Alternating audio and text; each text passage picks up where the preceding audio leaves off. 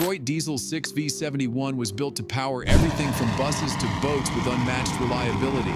But its two-stroke roar came with a problem no one could ignore. And when new environmental laws arrived, that problem grew impossible to hide. This is the story of how America's most trusted engine was forced into extinction by the very traits that made it great. In 1938, when General Motors launched the Detroit Diesel division, they weren't just building another engine, they were creating what would become one of the most recognizable power plants in industrial history. The Series 71 family, named for their 71 cubic inches of displacement per cylinder, represented a revolutionary approach to diesel engineering that would dominate heavy-duty applications for the next half-century. The 6V71, with its V6 configuration and compact 426 cubic inch displacement, emerged as the perfect sweet spot between power and packaging. Unlike the massive 12V71 and 16V71 monsters that powered locomotives and ships, the 6V71 could fit into tight spaces while still delivering between 200 and 350 horsepower depending on configuration. This made it the go-to choice for city buses, fire trucks, marine vessels, and even military applications.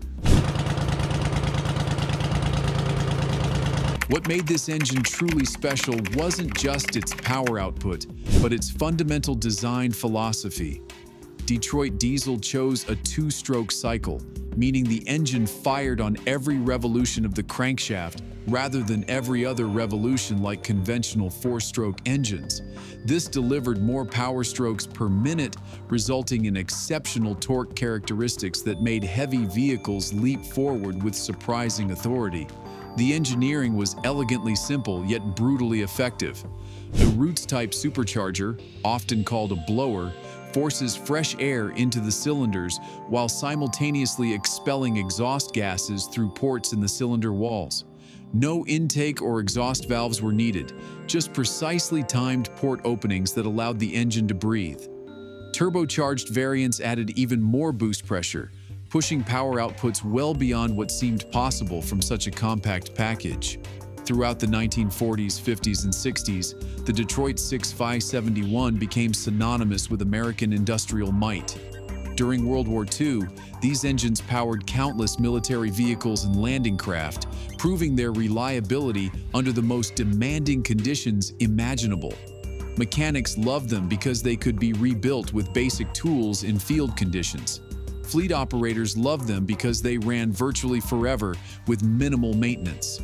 The distinctive sound became part of America's industrial soundtrack. That unmistakable high-pitched whine, rising to a crescendo under load, announced the presence of a Detroit Diesel from miles away. Bus passengers knew that sound meant they were riding behind serious power. Marine operators recognized it as the heartbeat of commercial shipping. Even today, decades after most have been retired, enthusiasts can instantly identify a running Detroit 6V71 by sound alone. But there was another characteristic that made these engines instantly recognizable, one that would eventually spell their doom. When a 6V71 was working hard, it produced dramatic plumes of black smoke that billowed from exhaust stacks like industrial thunderclouds. For decades, this was simply accepted as the nature of powerful diesel engines. Black smoke meant hard work, and hard work was what America was all about. But wait, why did two-stroke diesels smoke so much more than four-stroke engines? Wasn't Detroit Diesel aware this was a problem? The answer lies in the fundamental physics of two-stroke operation. In a conventional four-stroke diesel, the piston has four distinct movements: intake, compression, power, and exhaust. This allows time for complete fuel combustion and thorough exhaust gas evacuation. But in a two-stroke engine, all of this happens in just two piston movements, creating a much more chaotic combustion environment. During the scavenging process, fresh air rushed in through intake ports while exhaust gases escaped through exhaust ports, all happening simultaneously. This overlap meant that some fresh fuel-air mixture inevitably escaped with the exhaust before it could burn completely. The result was unburned hydrocarbons and particulate matter that manifested as visible black smoke. Detroit diesel engineers were absolutely aware of this characteristic, but for most of the engine's operational life, Emissions simply weren't a priority. The focus was on reliability, power, and serviceability. Black smoke was seen as a sign of an engine working hard, not as environmental pollution. Fleet operators actually preferred the visual feedback because it told them their engines were receiving adequate fuel under load. The two-stroke design also required oil injection into the scavenging air charge to lubricate the cylinder walls and ports. This oil burned along with the diesel fuel, adding to the particulate emissions and creating that characteristic blue-black smoke plume under acceleration. Oil consumption rates reached up to 2% by volume, meaning a 6V71 burning 20 gallons of fuel per hour might consume nearly half a gallon of oil in the same period. By the 1970s, America was experiencing an environmental awakening. The Clean Air Act of 1970 established the Environmental Protection Agency and began the process of regulating industrial emissions that had previously been ignored. Urban areas, particularly those with heavy bus fleets, were experiencing air quality problems that could no longer be overlooked. Cities like Los Angeles, New York, and Chicago had thousands of buses powered by Detroit diesel engines, each one contributing to a growing haze of particulate matter that hung over downtown areas like an industrial fog. School districts operated fleets of buses that filled with smoke every time the driver accelerated, exposing children to diesel exhaust on a daily basis. Environmental health studies began linking diesel particulate matter to respiratory problems, particularly in urban communities. The technical challenges facing Detroit 6571 engines became apparent as emission testing protocols developed. Unlike four-stroke engines, which could be tuned for cleaner combustion through timing adjustments and electronic controls, the two-stroke cycle was inherently limited in its ability to reduce emissions.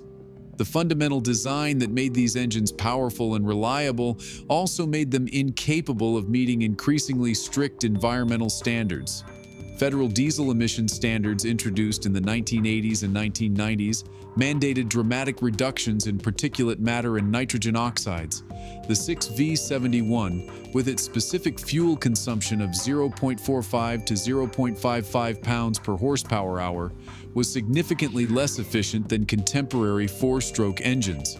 More importantly, its NOx emissions ran hot due to the continuous combustion cycle, producing levels that were simply incompatible with new regulations. As regulations tightened, Detroit diesel and fleet operators desperately searched for solutions that would allow these proven workhorses to continue serving. Particulate traps, also known as diesel particulate filters, were developed to capture the black smoke before it reached the atmosphere.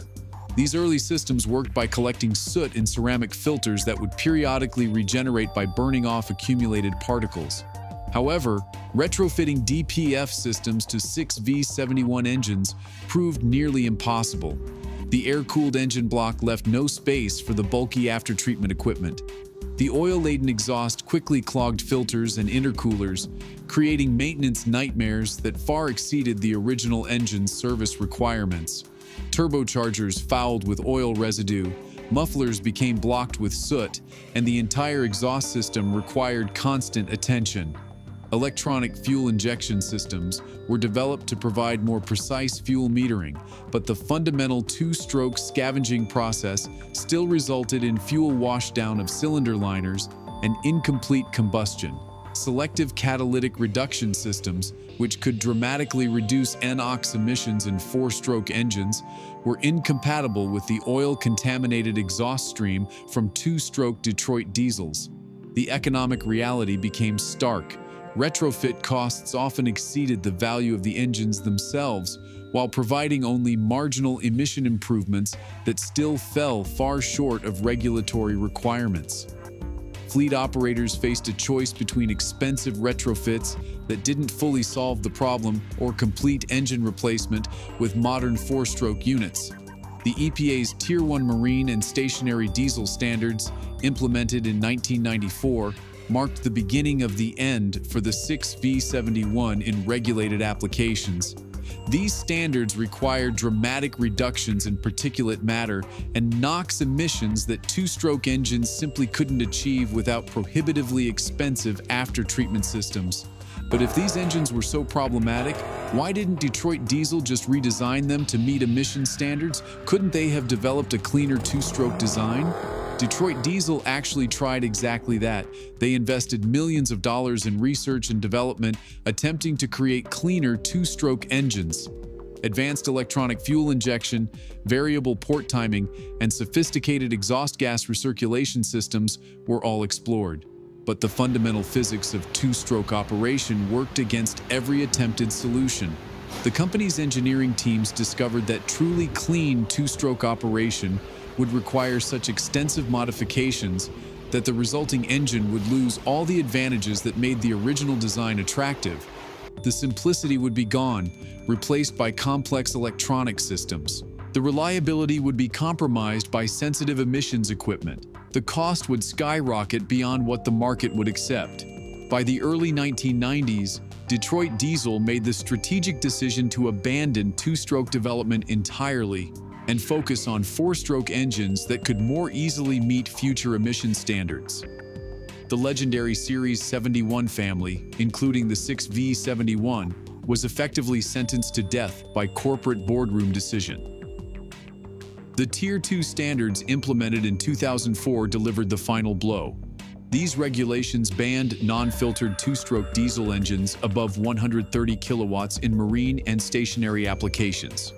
The International Maritime Organization's MARPOL Annex 6 regulations impose similar NOx limits on marine engines worldwide, effectively ending the 6V71's career in commercial shipping. The transition away from Detroit's 6571 engines happened with surprising speed once regulatory pressure mounted. Transit agencies that had operated Detroit diesel fleets for decades suddenly found themselves shopping for completely different power plants. The familiar sound of two-stroke engines disappeared from city streets, replaced by the quieter operation of four-stroke units equipped with sophisticated emission controls. Marine operators faced particularly difficult decisions. Many vessels had been designed around the compact dimensions and mounting patterns of 6V71 engines. Repowering with four-stroke engines often required significant structural modifications, new engine mounts, different cooling systems, and updated exhaust routing. The cost of conversion frequently exceeded the value of older vessels, leading to premature scrapping of otherwise serviceable boats. School districts experienced perhaps the most dramatic transition. Fleets of buses that had faithfully served students for decades were suddenly non-compliant with local air quality regulations. The iconic yellow school bus, traditionally powered by Detroit diesel engines, was transformed almost overnight as districts rushed to purchase cleaner four-stroke powered replacements. The maintenance culture surrounding these engines also disappeared. Mechanics who had built their careers on Detroit diesel expertise found their skills obsolete as fleets converted to electronically controlled four-stroke engines. The simple mechanical nature of the 6V71 that had made it so appealing to operators became a liability in an increasingly computerized world. Here's where the story takes an unexpected turn. While environmental regulations killed the Detroit 6V71 in mainstream applications, they also created an underground market that has kept these engines alive in ways Detroit diesel never anticipated. The same characteristics that made them environmental pariahs, their simplicity, durability, and mechanical reliability, made them incredibly valuable in unregulated applications. Export markets became a lifeline for retired 6V71 engines. Countries with less stringent environmental regulations welcomed these proven power plants with open arms. Marine applications in international waters remained largely exempt from emission standards, allowing commercial fishing vessels and offshore workboats to continue operating 6V71 engines long after they disappeared from domestic fleets. The collector and enthusiast market discovered these engines as well. Classic bus restoration projects, vintage marine applications, and off-road equipment builds have created a thriving aftermarket for 6V71 engines and parts. Enthusiasts prize these engines precisely because they represent a bygone era of mechanical simplicity and raw power, uncomplicated by electronic controls and emission systems. Ironically, some of the most pristine 6V71 engines available today are those that were removed from service not because they were worn out, but because they became regulatory non-compliant. Fleet operators often removed low-hour engines in perfect mechanical condition, creating a secondary market of barely used power plants that have found new life in unregulated applications. The environmental impact of Detroit's 6 V71 retirement extends beyond simple emission reductions. Scrapping thousands of serviceable engines created an enormous waste stream of cast iron, steel, and aluminum that required energy-intensive recycling processes. Many engines were exported to developing countries where they continue operating without emission controls, simply shifting the pollution burden rather than eliminating it. The replacement four-stroke engines, while cleaner in operation, required sophisticated manufacturing processes and rare earth materials for their electronic control systems and emission equipment. The full life-cycle environmental impact of this transition has never been thoroughly analyzed, though it's clear that the immediate air quality benefits in urban areas were substantial. Studies conducted in cities with large bus fleets showed measurable improvements in particulate matter concentrations following the retirement of two-stroke diesel fleets. Children riding school buses experienced dramatically reduced exposure to diesel exhaust, while urban residents benefited from cleaner air in downtown areas where buses congregated. Today, more than 2 decades after the last Detroit 6 V71 engines were banned from new installations, their cultural impact remains profound. The sound of a running 6 V71 still draws crowds at vintage equipment shows and marine festivals. Enthusiasts travel hundreds of miles to hear these engines run, documenting their operation for future generations who may never experience the era of industrial two-stroke power. The engineering lessons learned from the 6 V71's environmental downfall influenced an entire generation of engine designers.